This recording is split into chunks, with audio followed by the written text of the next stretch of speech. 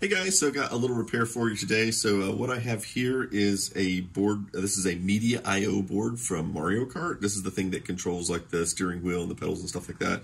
And we think that it has a bad ROM chip, which is right here. And as you can see, it is surface mount. So I used to be really scared of surface mount stuff, but it's actually not as hard to deal with as you might think. So I'm going to swap this ROM chip out and we'll see if that fixes it.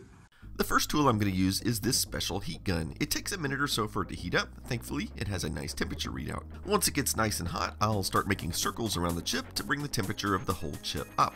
And then I'll start concentrating on the legs themselves. And then, miraculously, the entire chip will simply pop off like so.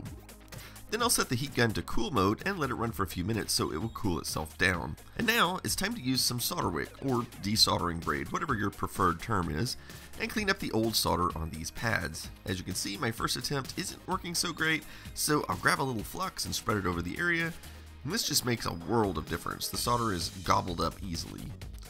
Now I need to clean up the flux from the board, which can be done with alcohol and a brush. You can't just leave it there because once the alcohol evaporates, it will just leave the gunk behind, so you do need to wipe it off with something while it's still wet. And there we go, the solder pads are nice and clean.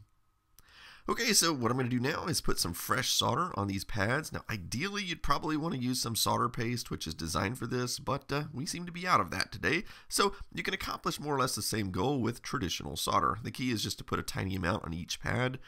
There we go. This is what it looks like with all the pads ready to go. Now the trick is, after double checking the chip is facing the right direction, you just need to heat it back up while holding it in place. Eventually you'll see the solder melt, and sometimes you can actually feel the chip recess down onto the melted solder. After that, just go over the whole thing with a magnifier and make sure there's no solder bridges or questionable looking joints. The ultimate test, of course, is to reinstall the board back into the Mario Kart Arcade machine.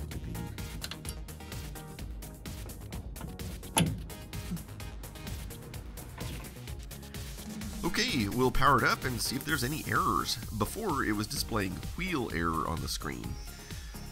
We didn't see any errors, so Mike Woods will give it a test drive.